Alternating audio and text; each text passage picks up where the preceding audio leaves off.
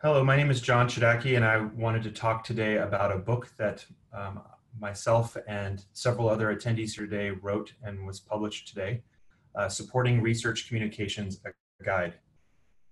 So we came together as a team to try to define our communities and what we see as the values that our communities should hold to be good supporters of research communication. Many times we see that our infrastructure or our projects are being defined by the projects we work on and not by the people that work on them.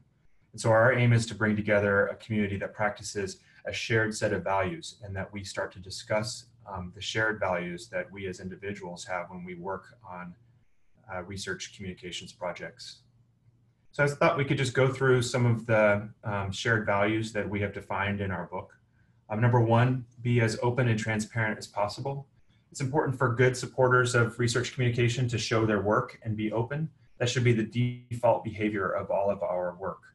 This is not always the case with people who are working in our space, but for us, we see responsible supporters should be transparent, and that should be the default behavior. Number two is practice what we preach. We have a shared common passion for openness and transparency as a group. And so we really want to make sure that those guiding principles are not just what we communicate out and what we say, but actually what we do. So action speaks louder than words. Number three, begin change from within. So each of us working within our own context, we have our own workplaces, we have our own personal scenarios, we have our own, some of us work at startups, some of us work at established organizations. Regardless of where we are, we need to see the big picture, we need to see the global perspective, we need to see the long term, and we need to make the change happen where we are within our workplace. We need to welcome all participants. Supporters are people that are not just interested in keeping themselves and their local communities moving forward, but also bringing new people, newcomers into the supporting of research communication. And inclusivity and participation in all of our knowledge systems are key to the growth of our community and the pursuit that we have to advance research. Number five, recognize and celebrate differences. So not everybody comes from the same perspective, and this is not just about diversity from an ethnic or a global or geographic perspective, but also from a discipline perspective. That very often we use humanities or other social sciences or as asterisks when we're talking about hard, lab sciences. And that is not what we need to be doing. We need to be thinking about the differences and celebrating and recognizing those differences, and that should be core to the way that we support research. Number six, respect multiple solutions. We know that there is no one size that will fit all, especially when it comes to research communications. And so any project that we have needs to make sure that it respects and brings in multiple perspectives and expects that there should be integrations across those multiple tools and that single infrastructures and single frameworks are modern day snake oil. Number seven, stick to your scope. We have a lot going on. We know that there won't be a one size fits all. And one of the ways that we can make sure that we're staying true to our project's missions or each of our individual passions is that we really stick close to our scope.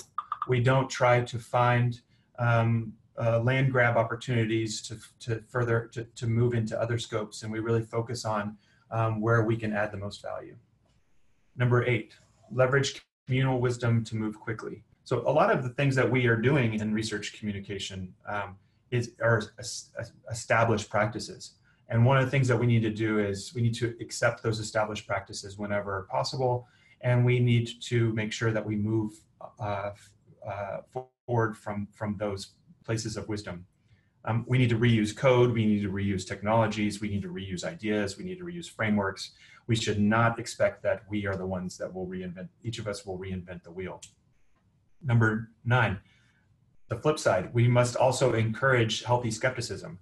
While there are a lot of well-established norms in our field, there are also a lot of arguments and justifications that do not, that should be questioned, that are not productive. And what we need to do is make sure that we have a healthy dialogue going, we have healthy critique going within the scholarly communications and research communication space. And number 10, collaborate and be stronger together.